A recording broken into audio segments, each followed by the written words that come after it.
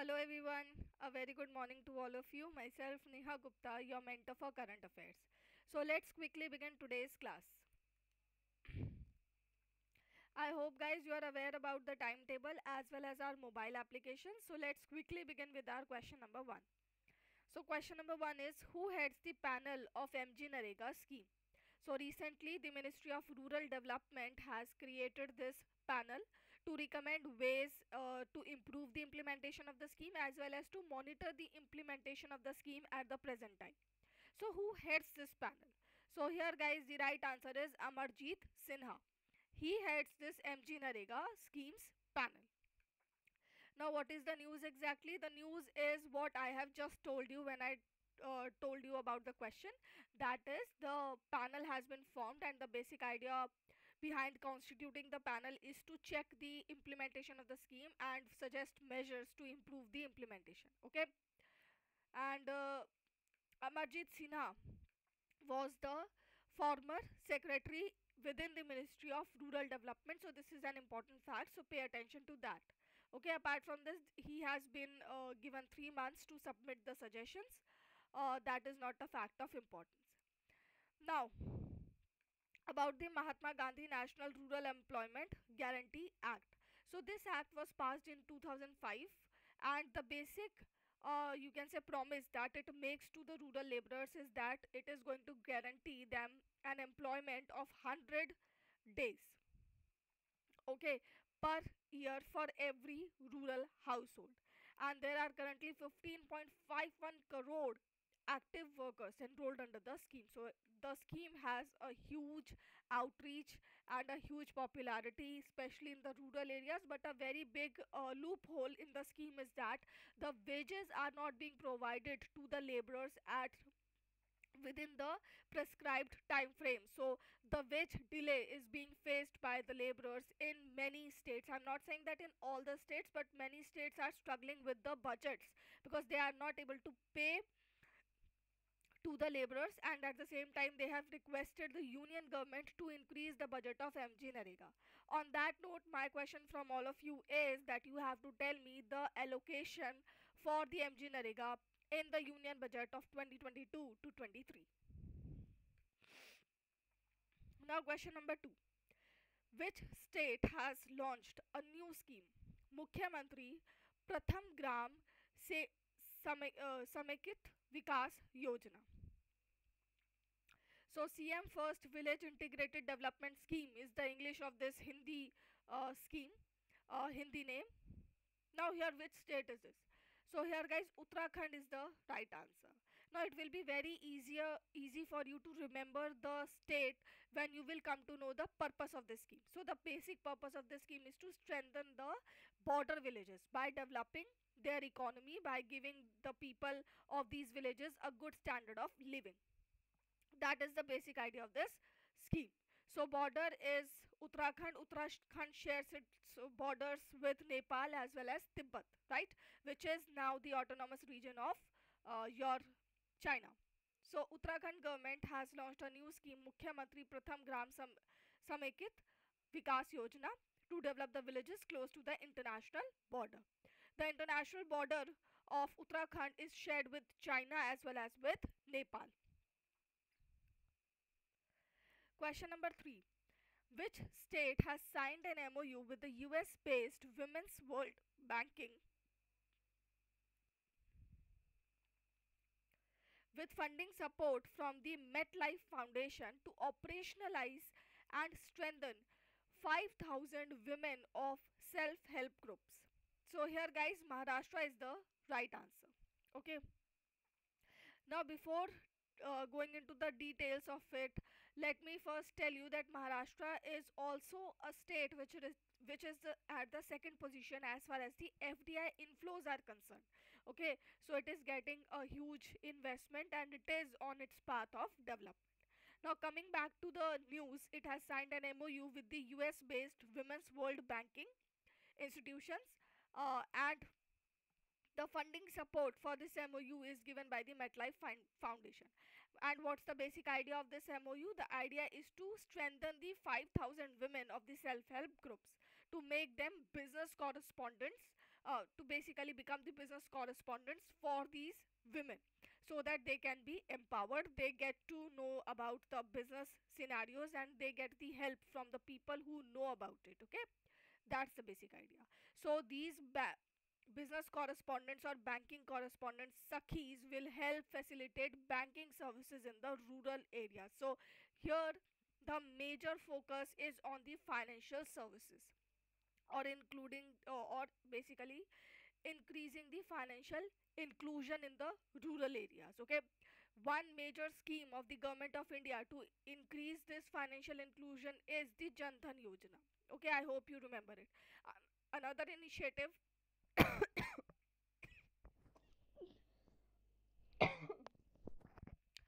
another initiative of the government that aims to strengthen the financial inclusion, or the financial awareness to be more precise, is the RBI's Financial Literacy Week. So, here, my dear friends, my question from all of you is, can you tell me when did RBI celebrate its Financial Literacy Week in 2022? Okay, this is your question. Do tell me.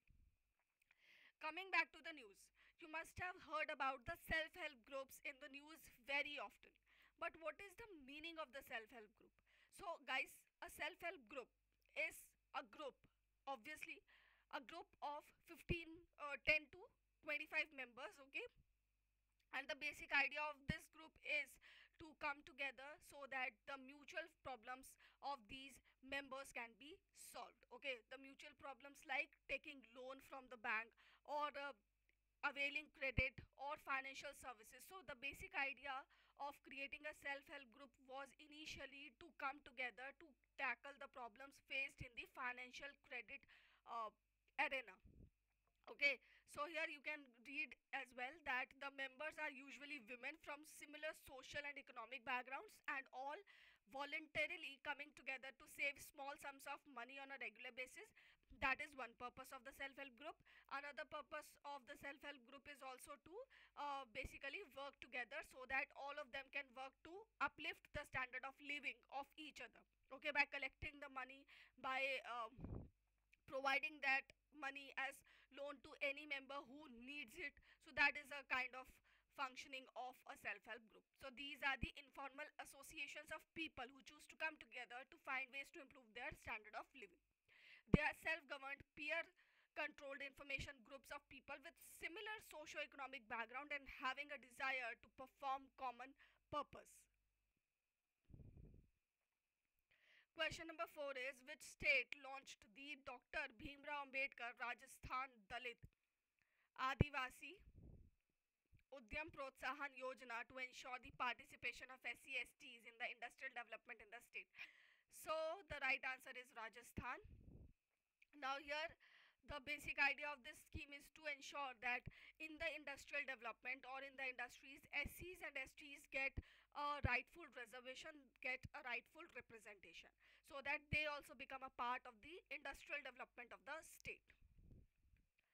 Question number 5, which company is developing the project 15B or Vishakhapatnam class destroyers for the Indian Navy? So here Mazagon Dock Shipyard Shipbuilders is the right answer. So Mazagon Dock Shipbuilders has officially handed over the second, you can say, stealth guided missile destroyer or the ship. So this is, guys, the project 15B stealth guided missile destroyer. So it's a ship which is used to trace the missiles and destroy them before they hit the Indian Navy ships. That's the basic idea of this stealth destroyer. Now this is developed under the project 15B, which is also called the Vishakhapatnam class stealth guided missile destroyers. Why Vishakhapatnam? Because the first ship of this project 15B was named as Vishakhapatnam, and there are a total of 4 ships which are going to be developed under project 15B. First is Vishakhapatnam, second is this Mormugao, so its name is Mormugao, and which is a place in Goa as well. Third is Imphal, and fourth is Surat. Okay, so these are the 4 stealth guided missiles destroyers that are going to be developed under the project 15B of the Indian Navy. Now what is 15B? if there is a 15B project, then there must be a 15A project as well. So yes, there was a project 15A under which the Kolkata class stealth guided missile destroyers were developed. Uh, okay, and now the 15B project has been launched to replace the Kolkata class destroyers because they have become obsolete now. So this project was launched in 2011, 15B project, and it was given to Mazagon Dock shipbuilders. Question number 6. Which company has announced to acquire the fintech startup Zest Money for 200 to 300 million dollars? So here guys, PhonePe. PhonePe is the right answer. PhonePe is a company owned by the Walmart, which also owns Flipkart here in India. So PhonePe is going to acquire Zest Money for this much amount, and this acquisition will help PhonePe in increasing its services. So it is not very important for you to remember, it's just given for your understanding purpose. Question number 7. Who has been appointed as the official cybersecurity partner of the Bombay Stock Exchange? So here tech security is the right answer. Now guys, before going into the details, let me tell you that Bombay Stock Exchange is not only India's but Asia's oldest stock exchange. So that's the accolade that the Bombay Stock Exchange still holds with itself. Okay, now coming to the details, Tech Security has been appointed as the official cyber security partner of the Bombay Stock Exchange, and it is going to provide the services in this regard only. Question number 8. Who has become the Vice President of the International Electrotechnical Commission? So clearly from the names you can decipher that it is an Indian. So who is it? It is Vimal Mahendru. So he has become the Vice President of the International Electrotechnical Commission. Okay. Now India has assumed the chairmanship of the Strategic Management Board of the same organization. So right now it is in the hands of India only. India is, you can say, uh, holding a very important position in the International Electrotechnical Commission. Now what is this commission? So guys, it is an international standard setting body for the electrical products. Okay, electrical, electronic or related technologies. For all such technologies it sets these standards. Okay, like we have in India as well, we have certain marks which qualifies the quality of any product, okay, which certify the quality of any product. Similarly, some kind of standards are given by the International Electrotechnical Commission, so that the quality of the product and the standard of the product for the safety and security of the consumers as well as the manufacturers, such standards are set by this commission. Now Standardization Management Board is the apex governance body of this commission itself. Now guys, there is one thing missing here, and that thing is the headquarter of this commission, which I have specifically left for you. Now find it out, where is the commission located?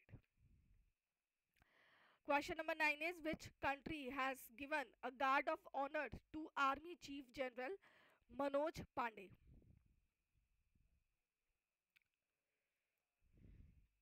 Okay, so here guys, the right answer is France. So Army Chief General Manoj Pandey has received a guard of honor at this place in Paris, and this place is not at all important for you to remember, so you can clearly skip it. Just remember this question because that is the max level up to which an examiner can frame a question out of this news. Okay. Question number 10 and also the last question. With which bank has Honda Cars India signed an MOU to offer a host of financial schemes to its customers? So here IDBI Bank, which is a Mumbai based bank, it has signed this MOU with the Honda Cars India.